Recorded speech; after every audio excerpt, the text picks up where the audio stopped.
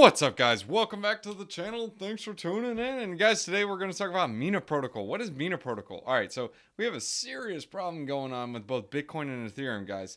Have you guys ever gotten a new cell phone and it is like blazing fast, and then you just take a bunch of photos, you're going out eating with friends, taking pictures of your friends, all kinds of garbage, sending all kinds of texts, and then ironically, like 8 or 9 months later, for some reason that phone is about as quick as a rock, and it's like, dude, this is like the best paperweight ever, but I need a new phone.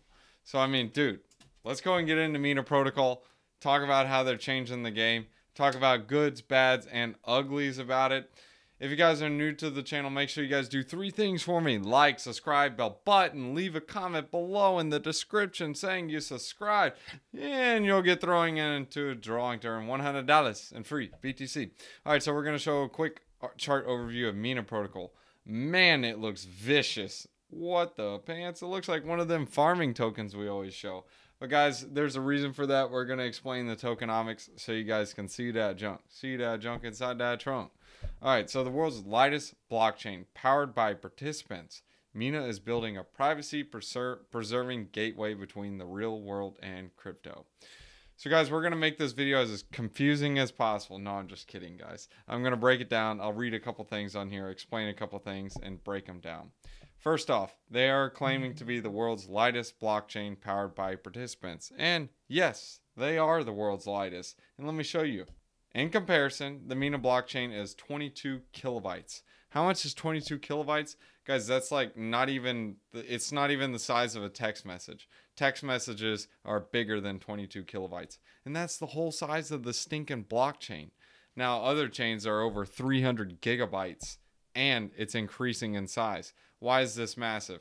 Well, guys, it's increasing in size. I mean, it's getting larger and larger and larger. So in order to get a full node, you have to download every single thing in that blockchain. And that's a serious problem, especially when you have like these onesie twosies type of people who are like, yeah, let's start mining the code, or let's start being like proof of stake on Ethereum. And I like steak so I can earn some chicken. No, guys, that's the problem is once it gets too big, it's way too big. And Mina is solving that problem by providing a smaller blockchain. How did they do this? All right, so this picture kind of says it all in 100 words. But what you need to know, it's a proof of a proof. So I want to measure how much money I have or how much gold I have. So I'll take a picture of 1 gold bar that is sitting on the ground. And now I see, okay, great. I have 1 full gold bar and it's sitting on the ground. Great. So now my next picture is going to be 10 gold bars that are also on the ground. So I'll take a picture of those 10 gold bars and the 1 picture with the 1 gold bar. And now it shows that I have proof of 11 gold bars. Why is this important? Well, instead of carrying all 11 gold bars and carrying it to the guy and saying, look, bro, I have 11 gold bars, I'm just going to give you a picture showing, look, here's 11 gold bars. But yet it's a picture of me holding 1 of the bars and a picture of 10 golden bars there. So technically it's 11 golden bars, but yet it's all in 1 picture. It's hard to explain, but this little diagram here shows it. So you have a picture, and then you have pictures of a bunch of pictures. So really it's a picture of a picture of a picture of a picture. So you're doing proof of a proof of a proof. So like Ethereum stores the whole entire ledger. Bitcoin stores the whole entire ledger. It breaks down every single transaction. Another good example of this is credit card statements. How many of you guys actually read your credit card statement? Probably not. You just look at that number that you got to pay at the end and you pay it. That's what Mina is looking to do. It's just trying to be that number at the end and say, boom. So what's also cool about the Mina protocol is they have things called snaps. So snaps are similar to dApps that are on Ethereum. Now, what are dApps? Well, dApps are like little protocols that are running on Ethereum, aka smart contracts. So you do this, then that type of thing. Or you can be like, pay Jeff when John pays Bob or whatever. You can make different smart contracts to do that. And yes, they have snaps.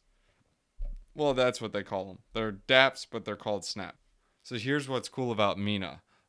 They're actually able to interact with the internet as well. So these snaps can privately interact with any website and access verified data for use on chain. So it's able to enhance and use the data that is out there on the internet and bring it on chain. So that's pretty fire sauce. And yeah, dog, their community is massive. Like, it's a huge community, and they got a bunch of investors, guys. Let me just show you guys some of their investors.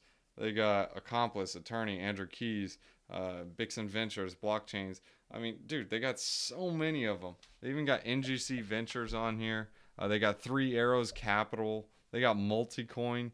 Guys, they got some massive, massive names on here. But anyways, guys, just take a look at their team. Big team, big team. These guys know what they're doing. They created a great product, in my opinion. They still have a lot to prove. They need to obtain a strong network effect similar to Ethereum. But what this project is heavily looking to do is factor in the scalability solution. The Mina protocol does not have high throughput. It only has like 1 transaction per second, which is not crazy high. You can actually check out their ledger to see how the blocks are going and their block rewards. You can actually open up each of them and see the average transaction fees right now. It looks like it's about 1/10 of a Mina right now for each of them. And they're paying out pretty hefty rewards. Let me show you guys a quick breakdown of this. And this is also why you guys saw a massive sell-off on these tokens, is their tokenomics are kind of sucky in the beginning. So like the first 4 years, you're going to have some serious inflation. And then after that is just a consistent 7% inflation rate. In fact, at the Genesis, there was 1 billion tokens launched. So that is a lot of tokens, guys. So by the time year 4 comes around, they will almost not double in size, but they will increase by 60%. So that's a lot of inflation, a lot of tokens. I mean, it's not a massive amount, but still it's pretty heavy. Like Ethereum's is like 3% or about 2.5%, and it's going to be less soon. So that's something to factor in as well. And it still has a lot to prove. So now a quick overview of the roles and incentives are the verifiers. The verifiers are basically going to be the people who prove like, yeah, this is the true thing. This is real. This is legit. Like, this is it. And then they get compensated for doing so. Then you have the block producers, which are basically the miners or stakers in other protocols. Then you have the snarkers. Basically, these are the people who are, I would call them the photographers. So just verifying the transactions and basically doing the picture of that picture. And of course, they will be compensated for doing so. Also, here's a quick overview of the life cycle of a Mina transaction. So first off, you have the mempool. So then the block producer picks it up.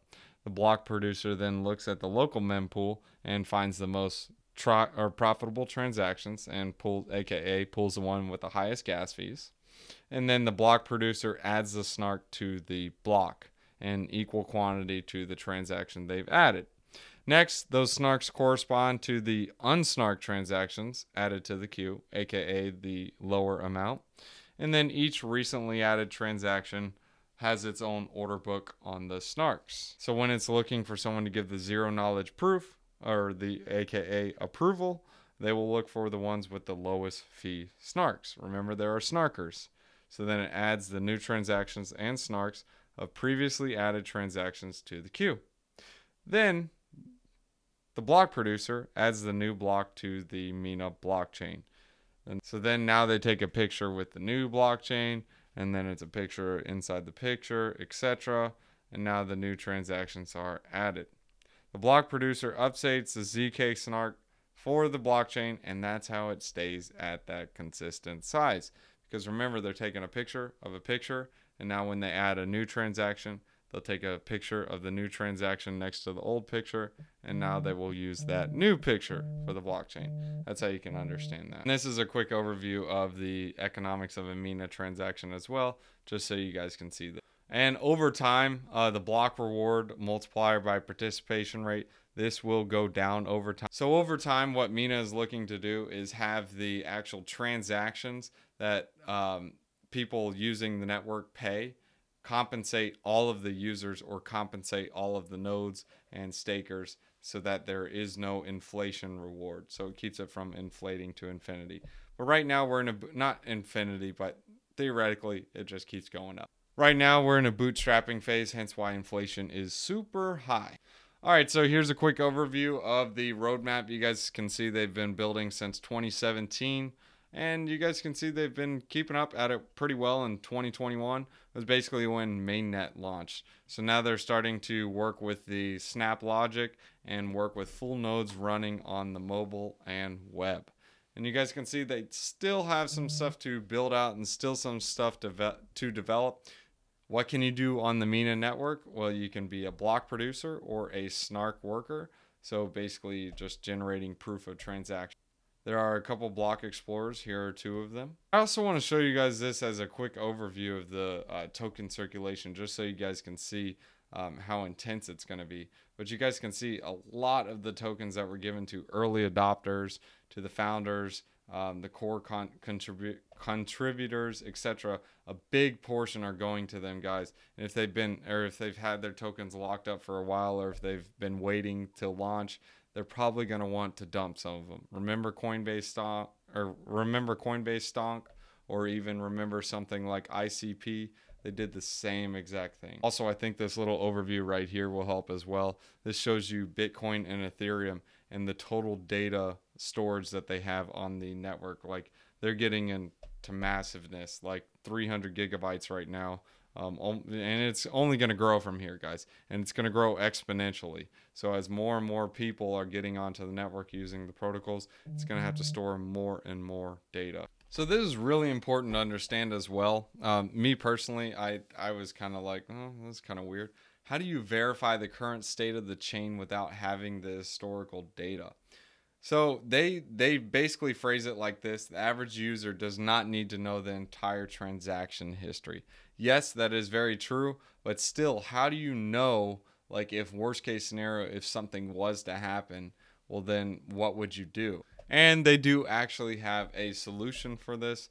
However, it's not every client. There are some clients that have a full archival history and can operate as archival nodes. So basically this stores the full history of the network on chain. So it's kind of like, oh, well, that's interesting. Maybe that's good, but it's one of those things like, how can I trust you and you trust me? So that's also why I'm kind of on the fence with it. But hey, time will tell. We'll see what happens.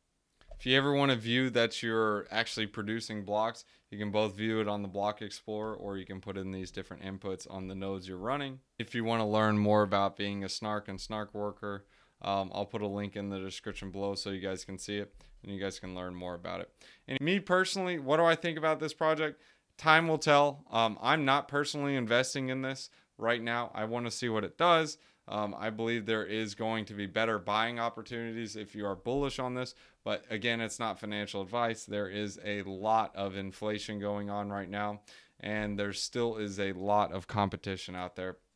If you guys enjoyed the video, guys, make sure you guys do 3 things: like, subscribe, bell button, leave a comment below in the description saying you subscribed. You'll automatically get thrown into a drawing to earn $100 in free BTC. And yes, let's go over a couple of frequently asked questions, guys. Obviously, a lot of people always ask about testnets, even with Mina protocol, but it's basically to check and view that the transactions, or AKA the proof of concept, will work. As always, guys, we'll leave you guys with a wisdom one-liner. Proverbs chapter 22, verses 10. Drive out the mocker, and out goes strife. Quarrels and insults are ended. That's so true, man. Get rid of that riffraff and good comes in. If you guys want to support the channel, here's a link to Gitcoin grants. Here's a quick profile overview. Links in the description below as well. But basically, they help support the channel through quadratic funding. If you're unfamiliar how this works, is if 10 people deposit, or if they support the channel with a donation of $10, the match amount is going to be way higher than it would be if one person who did $10. So if you guys are choosing to support the channel, when you guys are supporting it, there is a quadratic funding mechanism that is on Gitcoin right now.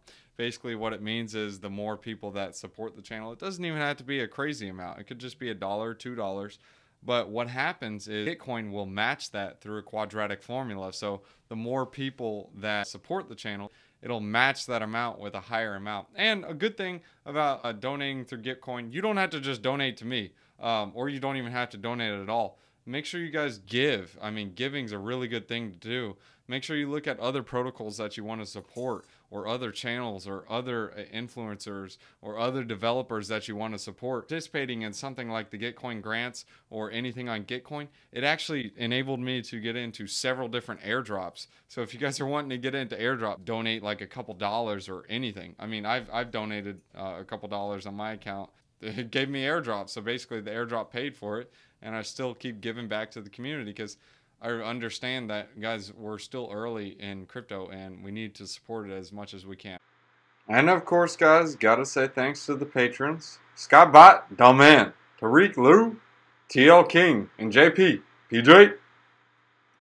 Dogs, thanks for watching. Alright guys, if you want to catch me on TikTok, I do daily wisdom one-liners and let you guys see the pets and behind the scenes junk. So here it is, scan it, check it out, bomb. Alright, so next off, guys, if you guys want to support the channel and get paid to do it, you guys can check out Celsius. Celsius is fire, dude. So what's so cool about Celsius is, guys, first off, you can get $40 in free BTC using my referral link in the description below. Just deposit $100. Add in the code BTC50. You will also get an additional $50 if you deposit $400, guys. It's free BTC. Next is Voyager, guys. I also got a referral link in the description below. Instead of just only getting $25, you'll get $25 and some free VGX tokens, guys. Next is BlockFi. BlockFi is part of the quadruple threat. Go ahead and make a deposit. Use this referral link in the description below. You get $100. Depending on how much you deposit, you can get all the way up to, guess how much? $250. Alright, so what the pants is Celsius and BlockFi for? Well, you can use both of those as like your bank. They get some pretty nice juicy yields. And Voyager is more so like trading, and it gets some juicy yields as well. And the last one to try is crypto.com, guys. You can trade some like smaller altcoins, and you guys will get $25 in CRO once you guys get the Visa card. Why do I like the Visa card? Well, you can sell crypto and buy some junk with it. So I can buy a sandwich with my crypto. I don't use BTC, but I'll use like stable coins and junk. So anyways, if you guys want to support the channel, that's the quadruple threat. Thanks for tuning in, guys. You'll get paid to do it.